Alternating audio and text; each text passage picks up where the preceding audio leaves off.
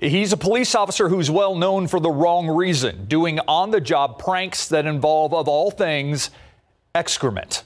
Today, he continued to fight to get his job back, with the SAPD police chief himself testifying. Chief William McManus stood by his decision to fire Officer Matthew Luckhurst after he defecated in the only women's toilet at a police substation and didn't flush.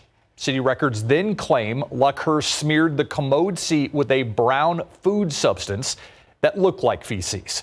But today, Luckhurst's attorney grilled the chief on other cases of misconduct against women by other officers that he claimed didn't end in being fired. He also pointed to supposed statements from fellow officers that what Luckhurst did was just a joke. This is Officer Luckhurst's second firing. The first was for giving a homeless man a sandwich made of dog excrement.